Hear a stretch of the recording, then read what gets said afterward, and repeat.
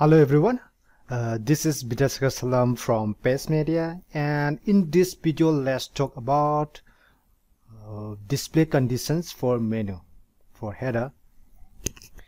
Here you'll find that in a website header, after you log in to the website, the header content or the menu changes. For example, Facebook, after you log in, the content changes, redirect to Facebook main page.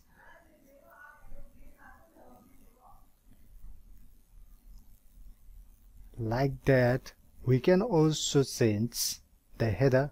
We can display different types of menu contents header to our login users.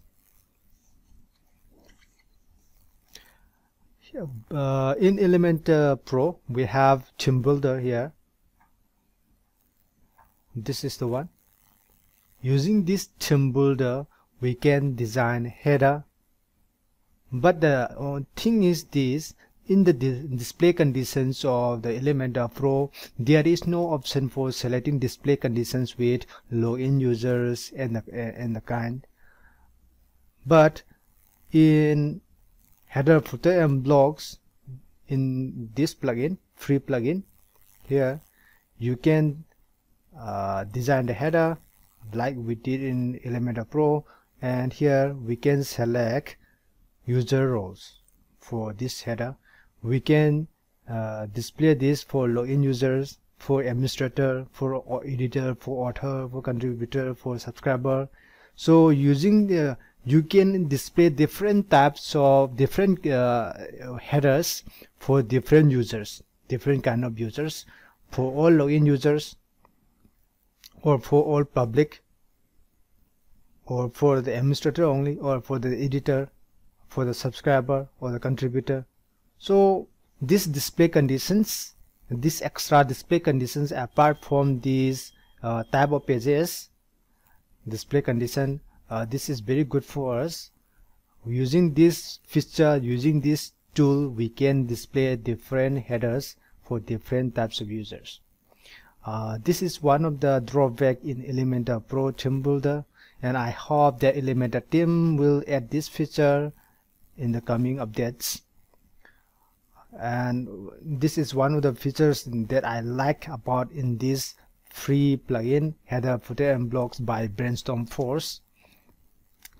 So if you want to design a header, different header for different users, if you want to use this feature, then you have to use this header, footer and blocks plugin here.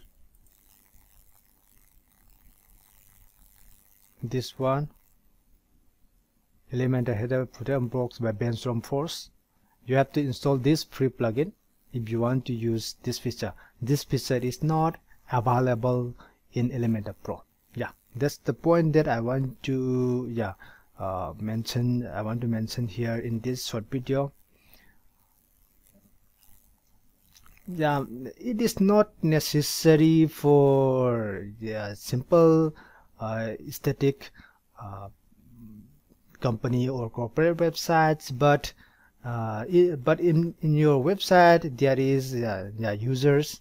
For example, e-commerce website, in WooCommerce website, surely the customers have to log in to their account page, dashboard to download or buy things from your e-commerce website. In that case, such display conditions